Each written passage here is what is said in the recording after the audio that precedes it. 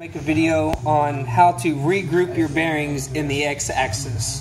The first thing we're going to do is loosen these two 832 screws here on the end, which will let us see the inside of the table here. We're going to need a 3/32 Allen wrench. Take that guy off and come straight off. Make sure you keep your screws. Next thing we're going to do, and make sure at this point we have power completely off of the machine. So I'm going to hit my emergency stop just to verify that. We're going to slowly pull the table over a little bit. And now we're going to unhook the coupling that attaches this stepper motor here to the ball screw on the inside. And we're going to do that with that same 3/32. And we're going to be loosening this screw here on the left side. Not this one. Do not touch this one. It's going to be this one on this side. That same 3/32 Allen screw. And you could turn this with your finger like I'm doing here to expose that screw as you need it. So we're going to loosen that screw up. And using your tool, push it over. Unhook that coupling, this coupling from that one. Which will now give us freer range of the table. So that coupler just slides back along that motor shaft. Right. And becomes disengaged with the ball screw. So at this point, we should now have much freer motion of our table. So depending on how it feels now after you speak to your tech support on the line, depending on how this feels is how you're going to go. And if y'all think that if this is the cause, then you'll be continuing forward with what we're about to do now. So probably what's going on is you're stopping about right here and not allowing full travel to the left side. Actually, your table should come over far enough to where this actually sticks past. You see this right here?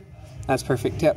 Actually sticks out a little bit. That's why we removed the end cap, so we could get this motion right here. Once this is over, you know your table's over far enough. And if that's not happening, the next thing we need to do is loosen these 4 screws right here. And if you look, come out here on the side.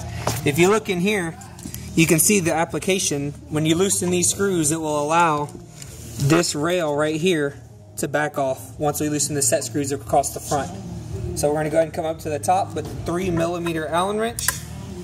Give those about a half a turn or so. Loosen up like so. Okay. Now is the important part.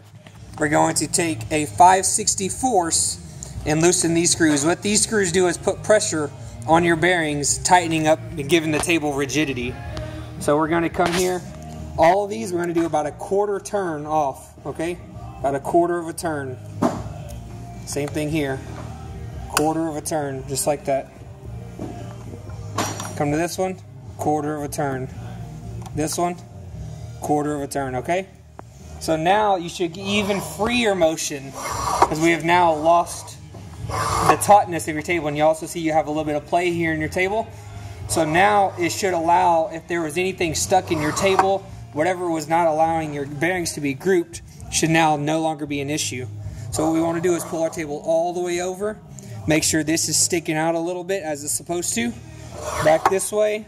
Make sure a nice free motion. Come back again. And this is all just to make sure you're getting free motion of your tables. Now we're going to retighten these screws. And if you'll remember, we loosened them 1/4 of a turn. And we want to tighten them the same way. Do not over tighten these screws. You want to tighten it, as you see here, if you go to the end of the T-handle, Ben, I'm just using my fingertips to tighten this. I'm not actually grabbing it. This is a very sensitive part of the machine here.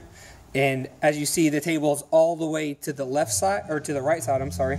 And we're going to just slowly, very lightly, tighten these up back to that 1/4 of a turn. As soon as I feel pressure on the screw, I'm done. No more tightening. You should never over tighten it.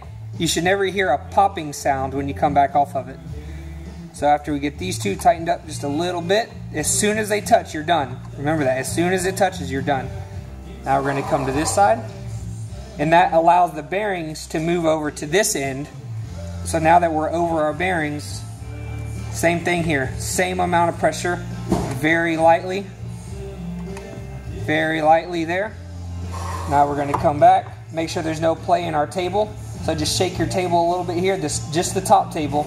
Make sure there's no play there. It's nice and tight. So now I'm going to double check myself, maybe put just a tad bit more onto it, like so. Make sure our table is nice and taut.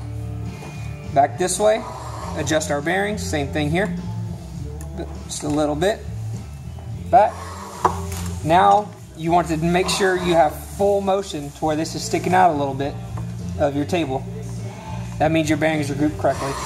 Now we're ready to tighten up our screws back on the top. We grab our 3mm Allen wrench again. All 4 of these get tightened up.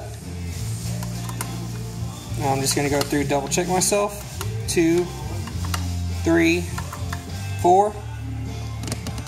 And we should have that same motion now. Now we'll reattach our coupler to the motor, put our end cap on, and we'll be done. Let's go ahead and do that. Okay. So we grab our 3/32 Allen key again, and this can be a little bit of a challenge here because these do have to line up just right.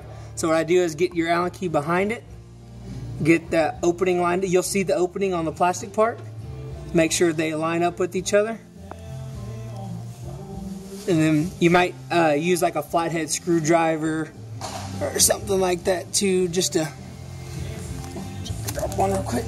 A little flathead screwdriver, which will give you, allow you to push a little bit harder, and that piece will snap right on just like that.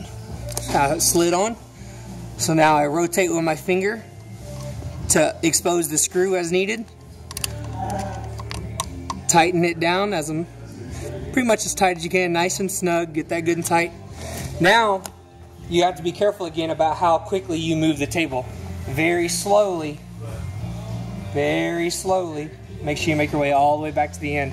We're going to put our end cap on. And when we put our end cap on, you put your screws in here. I'm just going to put them in by hand to start with. We want to make sure